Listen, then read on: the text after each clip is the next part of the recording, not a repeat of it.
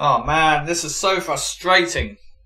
Here's a quick video that might help you if you're upgrading Visual Studio and the installer is running extremely slowly, like you can see here. I know my broadband speed isn't amazing, but at times the downloader was downloading about 5k per second. What was irritating is the download reached 90% completion and then slowed to a crawl.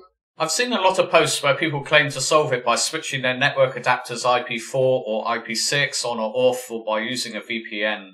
Personally, I don't think any of these suggestions help. I did try using a VPN, but there was no difference in download speed, even when choosing a US-based server.